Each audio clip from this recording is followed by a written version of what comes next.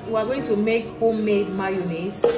This is just a very simple recipe for making your homemade mayonnaise. The reason why I want to share this video is because mayonnaise is made with a lot of artificial additives, things that you don't need for your body, and in fact it's something that you can make on your own. The things you need to make them are readily available in your home. Okay, there are things that will make you have them. In fact, right now you have them in the shelf, and I'm going to share with you a secret ingredient that you put in it that will make it even last long. Because a lot of people say even though I make homemade mayonnaise, they still get bad, so it's better I go and buy my store-bought mayonnaise. But I think the thing is, you need to just add one ingredient, and I want you to stay with me to the end of the video so that I can share with you what I added in it, and you'll be amazed at it. Okay, so let's start. Make sure the eggs are not from the fridge, they are room temperature eggs. We need spices, because you are making your mayonnaise in your house, you can tweak it anyhow you like. You can put rosemary. You can see the salt I'm using here is garlic salt. I decide to use garlic salt in it, and you can see I want the mayonnaise to have flavor, so I'm going to be using my garlic salt. Then of course I'm using my oil, my olive oil. If you don't want olive oil, you can use grapeseed oil, but I always prefer to use the things that are around you. I don't know where there's grapeseed oil here in Nigeria, but if you have grapeseed oil around, you can feel free to get it. And then my immersion blender. If you have an immersion blender, fine. If you don't, you can always whisk with your whisker, right? And mix with your whisker. So all I need to do now is I'm going to add in my eggs now. Make sure they are room temperature. If you are getting your eggs from the fridge, just put them inside warm water. Okay. Then add the salt. Add the which one is this one? Yes, this one. Add the teaspoon of salt. Add half of a lemon, and juice of a lemon. Yes. Pray this my lemon have water. Where is that lemon squeeze that I have to say you are going to throw away? Let me use it for the last time in this video, please. I beg you. What happened? They have exposed me. They have exposed me. They have exposed me already. I will not hide it. Don't worry, I'm going to get new one. So I'm going to squeeze this inside.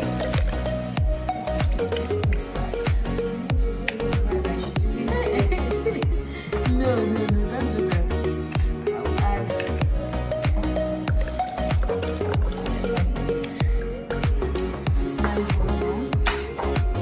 then yes, please give me that whey water.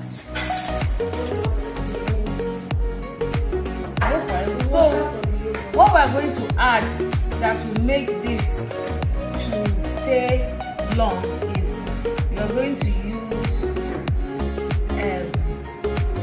yogurt whey. Okay, if you have yogurt whey, bring the yogurt. Let us see now. Love me yogurt. I'm going to add this. This is a yogurt whey. Sure, you can see. Grace, bring the yogurt now. Come and keep it here. No, don't worry. Remove it. Just bring it like that. So you can see we just made yogurt because of course you know a lot of things in this house is homemade.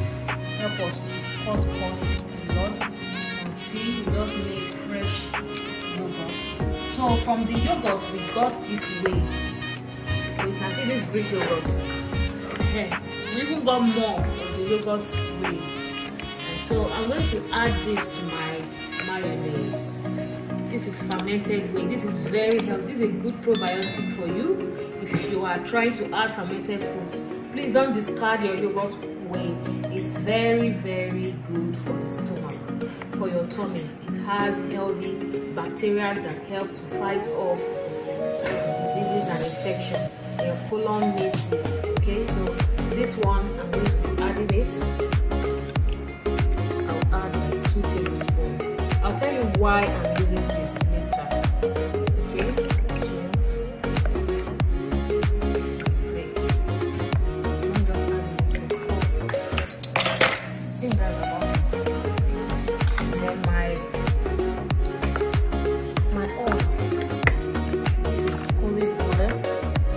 since your mayonnaise, you are using your mayonnaise all through the week, don't be afraid to use your good quality oil. If you have avocado oil, please feel free to use avocado oil. If you have the grapeseed oil, like I said, but if you don't like the strong flavor that comes with olive oil, you can use almond oil. Avocado oil basically. So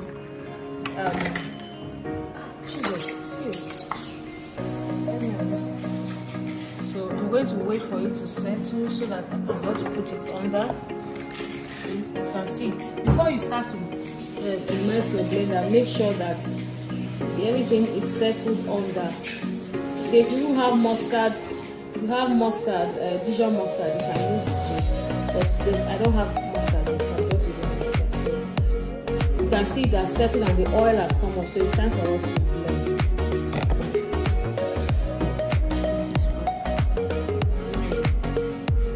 So make sure you take it way down.